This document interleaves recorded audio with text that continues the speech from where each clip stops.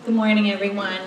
My name is Deborah DeYoung. I'm the Associate Executive Director of Mental Health Association, and I'm here to acknowledge April as Autism Awareness Month.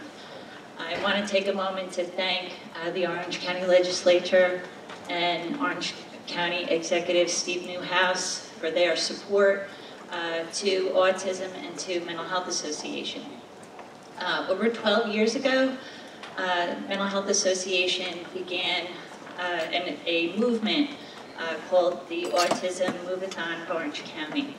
And this was started from a group of parents who themselves had children with autism, who were dedicated to this mission of being able to create awareness for autism.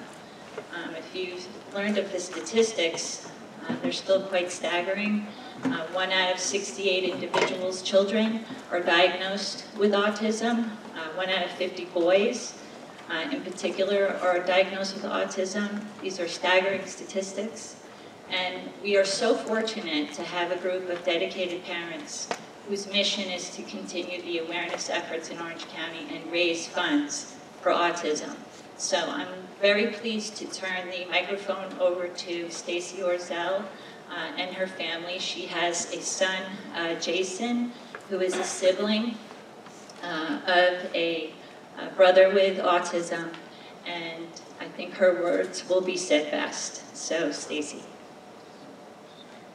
Thanks, Debbie. I think this is our 6th year here, but our AMOC organization has been in operation proudly for 12 years. This is our 13th year.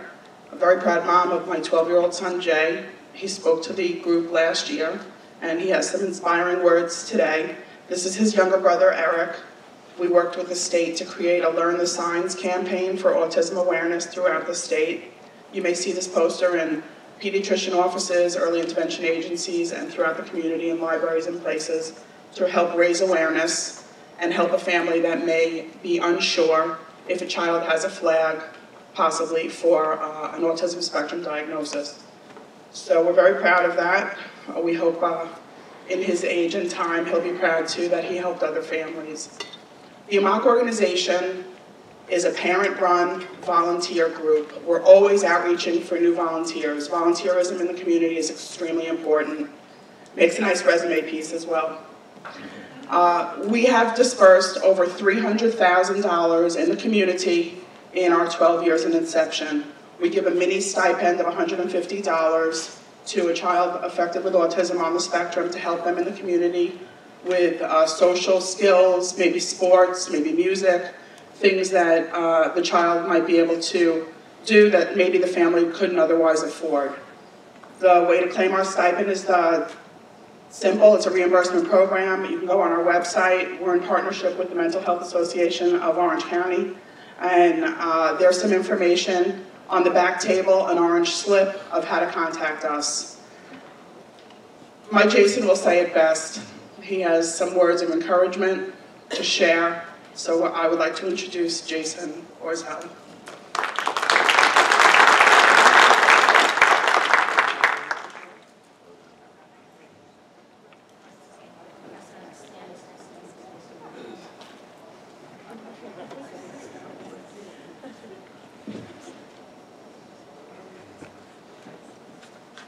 Hello. Hi. How are you? Good. All right. In the words of the great Dr. Martin Luther King Jr., life's most persistent and urgent question is, what are you doing for others? Keep that in mind. County Executive Neuhaus has worked very hard in Orange County to make a difference for families and businesses. I watched his State of County speech on his website, and I learned that he's created many opportunities for jobs, cut down on tax dollars, encourages local purchases and partnerships, has helped grow the film industry, and has cut down on the time it takes for local vendors to get paid by 75% as of 2015. He has also helped 2 homeless veterans from Port Jervis find apartments this winter. He has also got much needed funding restored for rape victims, which was cut last year. In our home, my parents and I work hard helping my younger brother Eric. I teach Eric how to be a good brother, help him with homework, deep end swimming, covering his sneeze for crying out loud, and soon to teach him to ride his bicycle with only two wheels, no training wheels.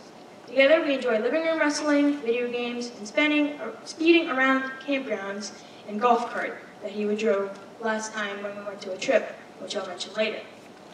At the playground, Eric has great gross motor skills. He climbs up and over monkey bars instead of just hanging or swinging across.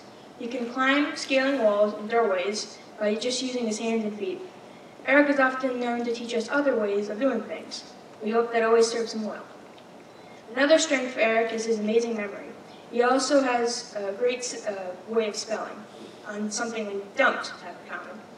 4 years ago, Eric was here at this meeting, and he said the alphabet backwards. And he's now 9, and he can still do that. Can anyone here say the alphabet backwards? Once, twice, 3 times. So, it's a man in a tie-dye shirt. Most children with autism have challenging socializing. Eric does not initiate communication, and he needs encouragement to approach other children playing. However, he is a great friend. Eric and his best friend Max are the recycle team in their class, and they have a secret handshake and cheer before they go recycling. He struggles with his fine motor skill abilities and does not like to write because that takes hand strength and he has low muscle tone. Cutting on the lines is also hard. He can cut out the shapes, but then I usually help him cutting on the lines. He can cut up. He also has a short attention span, and it's hard for him to stay focused. In general, he also seems to hold back on certain things, like going with the deep end. He's not quite comfortable with it yet, but we're working on it. Eric is very smart, but he takes a lot longer to learn things sometimes. If you know someone with autism, please be patient. It probably will take that person longer to learn, listen, and respond. Family time is very important. We have to be mindful when we make family plans, because since Eric has some challenges. He does not like loud sounds or large crowds. We travel with headphones to help reduce the annoying sounds. Last fall, we went to Watkins Glen State Park for a 3-night campout. Eric and I had lots of fun pooling, hiking, fishing, and driving around town because it was raining half the time. Last fall, our family has challenges going out since Eric has food allergies, but we decided to go to a Mexican restaurant. We sat down, Eric had some toys to play with, and it was a great experience. This was the first over 2-hour trip our family has made all together, and it was special. You would think that someone that had a trip that is more than 4 hours would be hard for someone or a person with autism, but it was harder for me to do it than him. Fun enough. About 2 months later, we went to Vermont to leaf peep, day hike, and hang out in my friend's Vermont house. Recently, over spring break, we went camping at a KOA in a log cabin for 2 nights. This is where we got a tour around the campsite in a golf cart by one of the workers there, and Eric drove it for half the time. And that was a first. We've gone camping a lot, but this is the first time in a log cabin, not to mention it was Riverside, which was super cool. These trips are milestones for us. Our family likes to share this thought. Some people think inside the box. Some people think outside the box. Autistic people with autism think about the box. And Eric likes to play inside the box.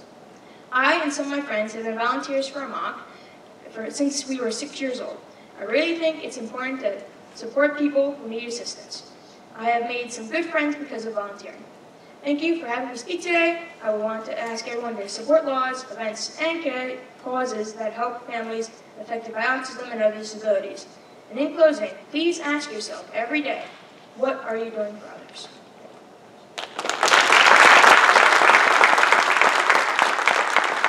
Thank you, James. That was fantastic.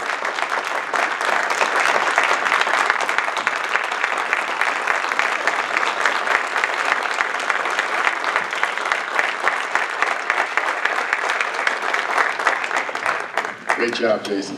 Thank you to you, Debbie, Nadja, and everybody on behalf of the legislature for this awareness and the fight that you continue to do. So, the county exec's going to present a proclamation. It's a little lengthy, so I don't know if you want to read the top and the bottom. I think it's very hard for anybody up here to sum up what Jason said. And we're lucky in Orange County, and the legislature and I have heard Jason before, and we're very obviously close with the Mental Health Association, and your mother was actually the paparazzi at the last dinner. But we do appreciate everything you said is I think you summed it up better here. So maybe next year when we do a proclamation, we'll have you actually help draft this. But you were really a role model, Jason, and what a good brother you are to take care of your brother and make sure that he has a great life and is part of our community. When I was younger, I never even knew what autism was. It was only about the last 10 years. Carol Klein, our family court judge, she couldn't be here today. She lost her mother this week. But she was the one that brought me into and explained to me what it is and how it affects people. And now that I'm a father of 3 young kids, when we go to other events and other families, and on a regular occasion, we'll meet with a different family, and one of their children will be on the spectrum. And now we're able to identify and able to work with them and see how they can be active members of our community. And I think it's wonderful what you're doing, Jason.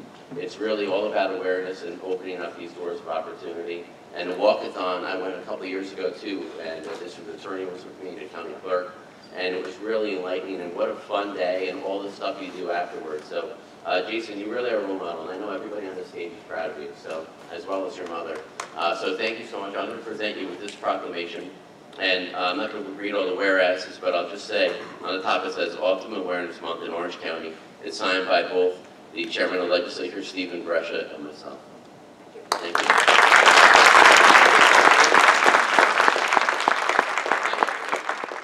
No, I just want to say, first of all, I apologize for being late. I have a cold, but that's not the reason I'm late. There is an accident on 17A, so be careful going home. We'll pick you up next time. Pick me up next time.